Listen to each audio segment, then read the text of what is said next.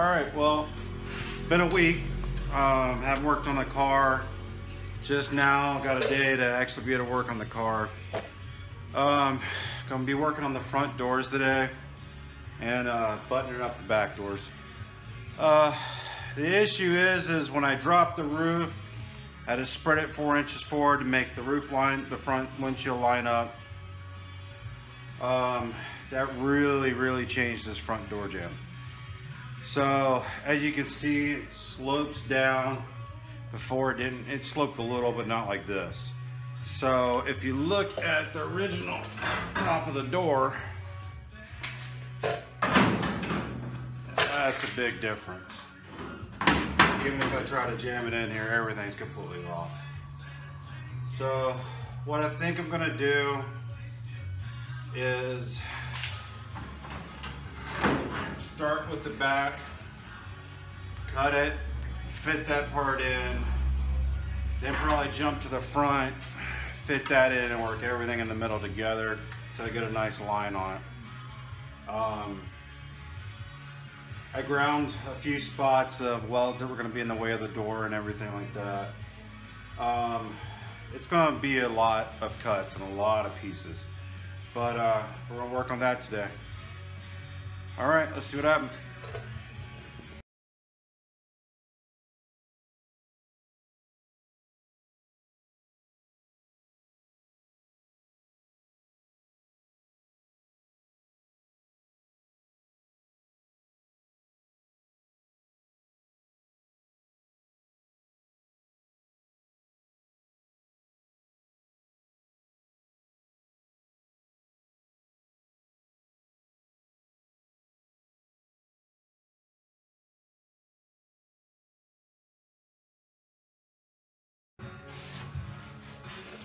All right, so I've gotten I cut all the accordion cuts in here, you know, the relief cuts, reshaped it back out. Now we do have this gap here because this part of the door is farther.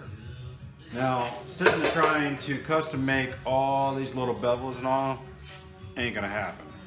So what I'm gonna do is find the piece that I cut out of the door here. It should be about 4.5 inches. Cut a section of it, it should be kind of straight right there, and fit it in here. Once I've got that tacked and fitted, now I can take and, like you saw me do on the back window, press and reshape this curve to get it where I want it, and then weld it out, and then it'll be all the finished welding in order to get it all together. There's a lot of big gaps in it, but I had to with the cuts to make it bend the way I want it to. So yeah, it's gonna be interesting, but I gotta find this piece now so I can make that piece. So time to find that. All right, so I've cut out this piece. It was the piece from here. I've cut it down to this. Okay, so what I'm gonna do is fit it in here. Now it doesn't match on the bottom and it's too tall here. That's all right. So what I'm gonna do is line up the crease, the line there, tack it, twist this one till it matches up, tack it. Once I get at it about right, then I'll go ahead and tack a few more, and then I'll just lop off that top piece. And when I weld it out, it won't be a big deal. So yeah, always look around the car at other moldings, stuff you cut. I've got a big pile behind the car of every single piece I've cut off this car. I didn't throw anything away.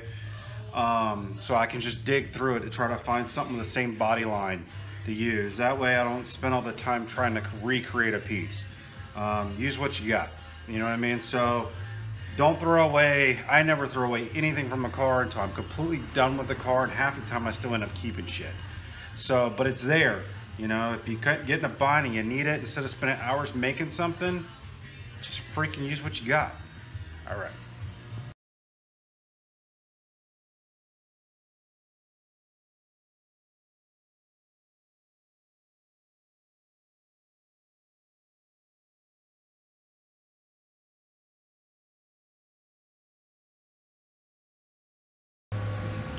Okay, so this is the inside of the door jamb. You can see where I've tacked that piece in. But all your structure is right here. So this is the other piece which didn't match up. But what I'm doing is I'm gonna fit that in there this way, weld that out, and I can get the structure back in the door. So that's what I'm going to work on right now.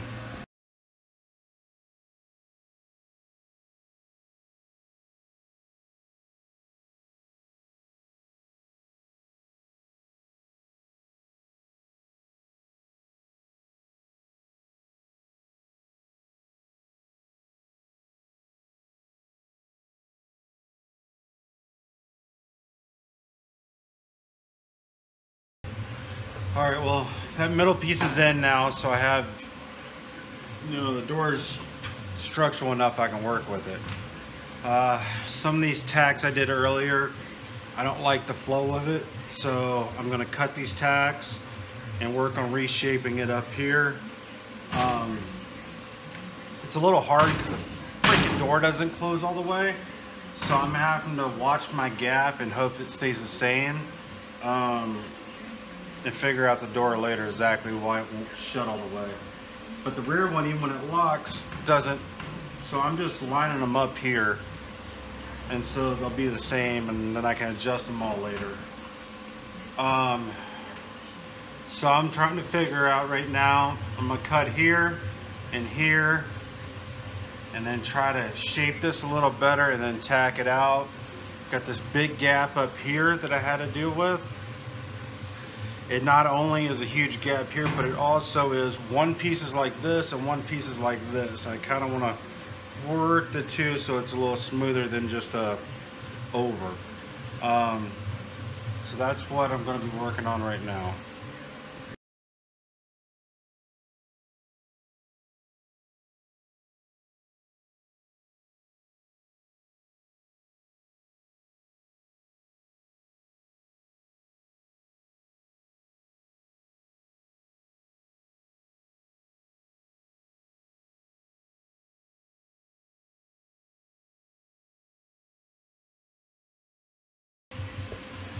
Alright, so front door's done, completely welded out.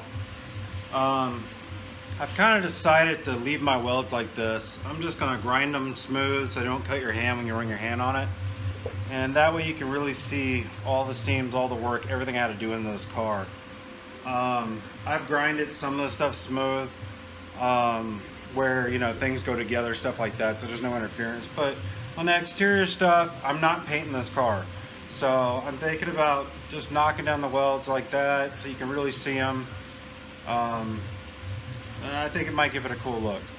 So what I'm gonna do now is jump to the back door. I've got it open. The biggest issue with the back door is the hinge. I cut right below the hinge. So I've got to make sure I get a good solid weld between the hinge and the bottom of the door, because opening and closing it, that could break. So I got to really focus on that, get it clean the metal up, get a real good weld in there. On the outside, I got to, you know, shape that up, weld it, not a big deal. And then on the inside of my A pillar and my B pillar, or I mean my B and my C pillar, I want to cut some sheet metal and kind of put a cover in there on it, just because it's all open holes and, like, you know, from all the body panels and all the shit that goes in there.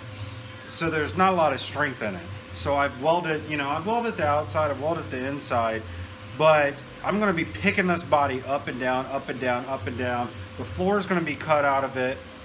So there's going to be a lot of stress on it. So I'm going to add some sheet metal on the pillars to really help strengthen it up so it can handle it and not be twisting, turning, breaking. So I figure I'm just going to go ahead and finish this side completely out. I'm going to weld it all out. I'm going to brace it up. I'm going to get it completely ready, and then I'll go to the other side, do the doors, do everything there. Just because everything's here, might as well finish this side while I'm sitting here. So that's what we're going to be working on. I'll be going back, touching up some of the spots that I see light through that I didn't get a complete weld on, those type things. But so yeah, it's going to take a little while, but I'll get this side done.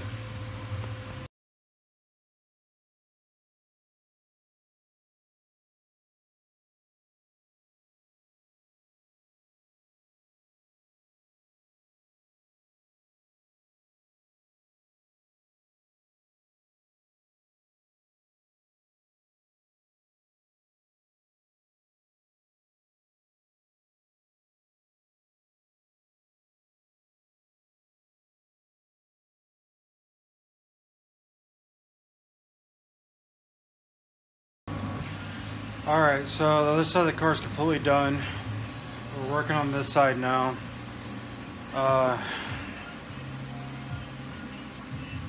This door, it's got a lot of cutting to do. And I need to keep the gap right here and up here. So, and then once we get that, I can try to figure out where to cut the top. But it looks like this thing's got have some taken off of here. Alright, well, I'm gonna start trimming and cutting, trying to put this together, see how it looks, kind of just duplicate what we did on the other side. So let's just hope it comes together pretty easy. I got a feeling I'm gonna have to cut this off up here, or at least pie cut it and bend it some more, but we'll see how it comes together.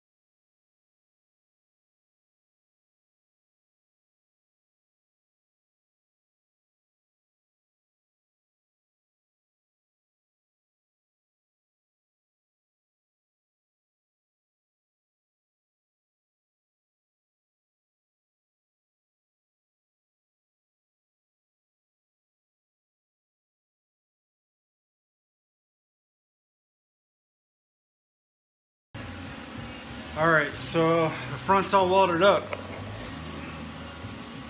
I don't know, so came together pretty decent. A little more grinding to do, but not too much. It's sturdy, I've slammed it a bunch of times, it seems to hold up pretty good. So now all's left is the back door. So I got a couple reliefs to cut, weld it out, and see if we can get this one to shut too, and doors are done.